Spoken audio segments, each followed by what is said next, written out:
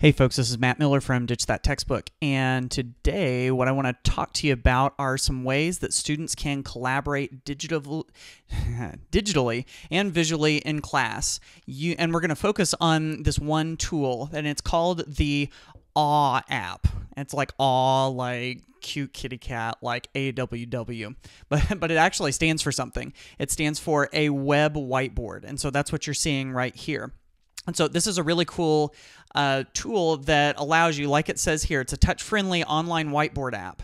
Lets you use your computer, tablet, or smartphone to easily draw sketches, collaborate with others, and share them. And it says with the world even if you want. So if you've got a laptop, if you've got a Chromebook, iPad, whatever it is that you're using, as long as you're able to pull this up in your web browser, then you're able to basically draw on an online whiteboard and bring other people in to draw with you too. And so there's lots of ways to use that. That's something that I'm going to outline in my blog post. But I wanted to give you a couple of the features that you can use here. So it says just start drawing by clicking on this button. So now we have this whiteboard open. And so we've got a couple of buttons over on the side. The one up at the top here allows you to choose your color. And that color goes for when you're drawing, when you're using text, basically whatever. This next button down here is the size button. Now this goes for size when you're sketching, but also for the size of your text too. And so you can choose that. Now this right here, this is kind of where it all happens. This is all of your actions. And so you've got a button right here that lets you basically draw, and you can see that's with that size. If we make it bigger, it gets bigger. If it's smaller like this, of course you can change colors too. All right, so that's that. Now, this is the eraser, obviously. So if there's something that you've done you want to erase, you can erase small. See how it's erasing small there, or we can come over here and make it really big. That's probably the easiest way to erase if you want to do a whole bunch of it. The cut button, so basically that's going to let you select this whole section to cut out. You've got text. Now, the thing that I sort of struggled with at first was I kept making small text, and I didn't realize that the text size has to do with these circles here. So if I want to make really big text, we want to make sure that we have that highlighted. We can change the color too, even after you've typed the text. But here's the thing. Once you click away from the text, now I've clicked away from it, and now I can't edit it anymore. So if I want to remove this, I basically have to erase it and start over again, which isn't a big deal because you can always just type text again. Now, if you want to type small text, see how I changed the tip size here? And so this is small text, and you can go anywhere in between. So that's the text. With images, you can click here, and you can either pull an image up, like I did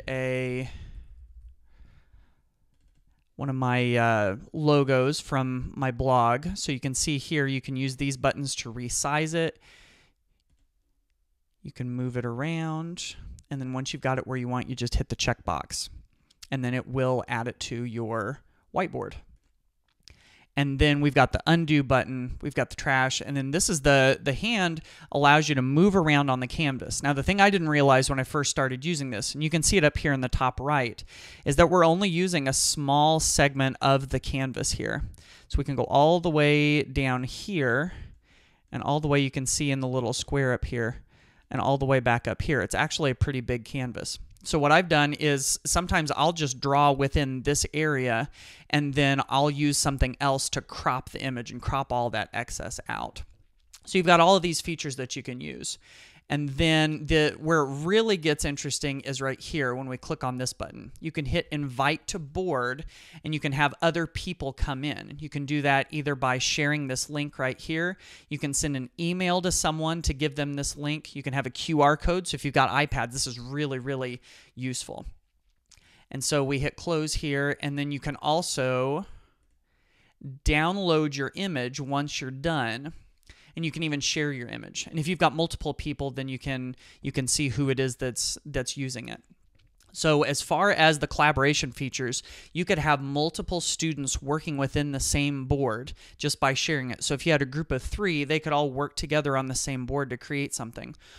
Or you could even take that link and you can send it to another class in your school district, in your school, in another part of the state, another part of the world.